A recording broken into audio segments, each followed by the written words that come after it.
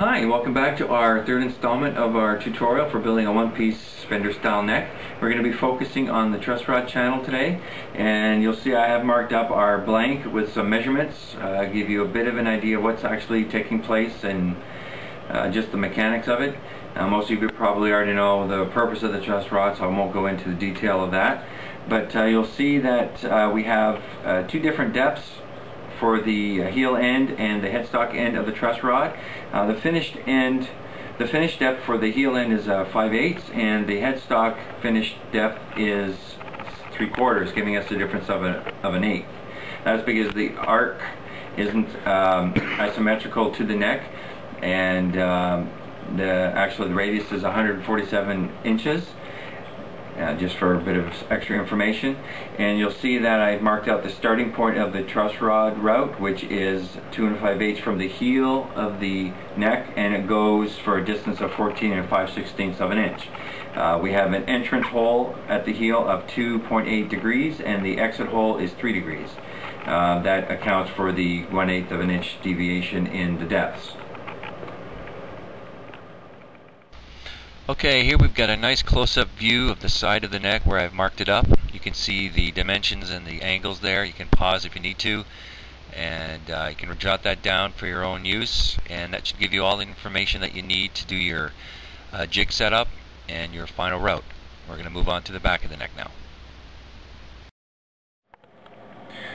Okay, here we're looking at the bottom side of the neck, and you'll see I've marked out the starting position of the route and the end point. That's just for visual representation. I won't really need that when I'm using the jig because that's already set up with stops. But you'll see I'm using a 1/4 inch wide route. I'm using a round tip 1/4 inch bit for that.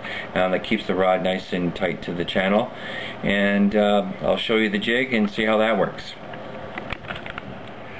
Okay, this is our truss route jig. What I have here, it was actually at the beginning a lot more basic than this, but I've added a few things. You'll notice I have rails on the inside to hold the neck in place from moving side to side, and I also have a bit of a clamping system here. You'll notice on the sides here I have my stops for the end of the route, and that way it keeps everything in the same place and from moving. So basically I just drop my neck into the rails, and I use these simple bars and 1/4 by 20 bolts, and I would bolt those in at the heel and at the headstock,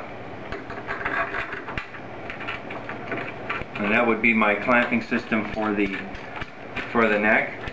And from here I would lay my router in here. It's a 6-inch distance all the way across. It's nice and snug, so it isn't going to move anywhere, and that should give me a fairly decent, straight and wobble-free route and a very secure jig. Also, while we're looking at the jig, I'll just take these out. I have an end block here. I'll just show you.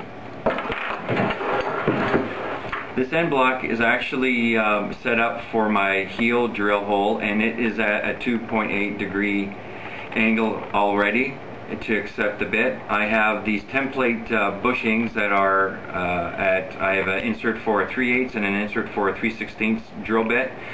I'll use that to guide my drill bit through, and that can be moved around and taken off if I need to. Also at the headstock side, when I actually do it, I have a second block here that I use, and this block will give me my 3 degree angle. And same thing, I use an insert for the 3/8 bit and a 3/16 bit to do my hole for the headstock and for doing the plug. When I do I'm doing two necks actually. One is going to have the heel adjustment nut, and the other will have a headstock adjustment nut at the headstock side, and I'll be doing things differently on the bottom of the neck. I won't need to do the hole at the heel, obviously, so that'll be a little bit of a different setup. So that's basically the jig here. I'm just using a 1/2 inch or 5/8 birch plywood bottom, and I just scrounged some stuff out of the garage for my rails. So one piece rail, I just took a pattern and routed my routed my arc in here and just created a rail to the side of it out of the same piece, and I just mirrored it and did the same to the other side. Laid it all out and got my center lines, added my blocks and the rails, and I got myself a decent little jig here. It does everything I need. And once that's all done, we can look at building the truss rod itself and installing it with the skunk strip, and that'll be tutorial number 4. Okay, here I've added a few more shots, a little more of a close-up view of what I've done with the jig. Those rails are optional. I've used them and I've not used them. They're just a 1/8 inch by 3/4 aluminum angle, and just screwed in following the flare of the neck, and just holds it into place a little more securely. Those holes that are drilled down the center line are the end points of the channel, and I've used that previously to line it up for my end hole drilling for the entrance and exit for the truss rod. And this is just a close-up shot of the arc running along one of the side rails, and you'll also see the stops that I've used there. Another shot with the neck in place, ready for the route. That heel clamp, I have 2 configurations. You'll see it later on where I'm coming in off of the end and using a block off the back, and it gives me a little better control. Okay, now we're going to see a few shots of the routing process.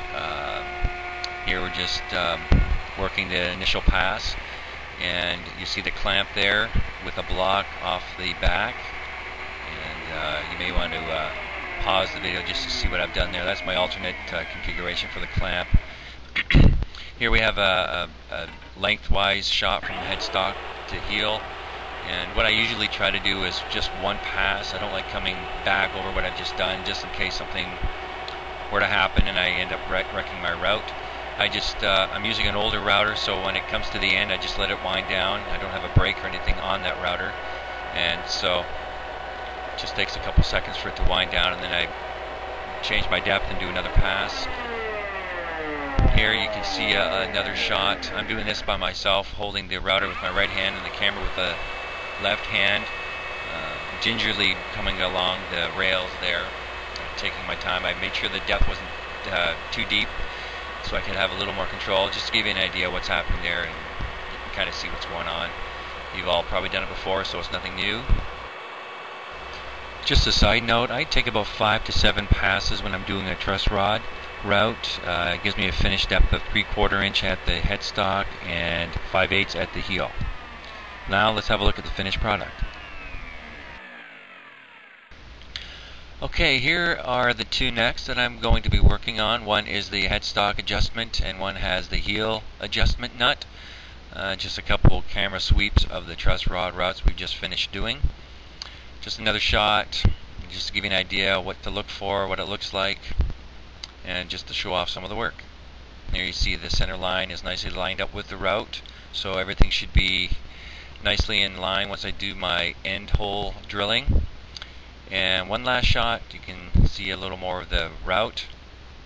Nice and clean, there's no wobble with having those rails tight against the disc of the router base. It keeps things nicely in line, and you have less problems of things moving around. Alright, now it's on to making a truss rod and our skunk strip and drilling our end holes to install our truss rod. We'll see you there.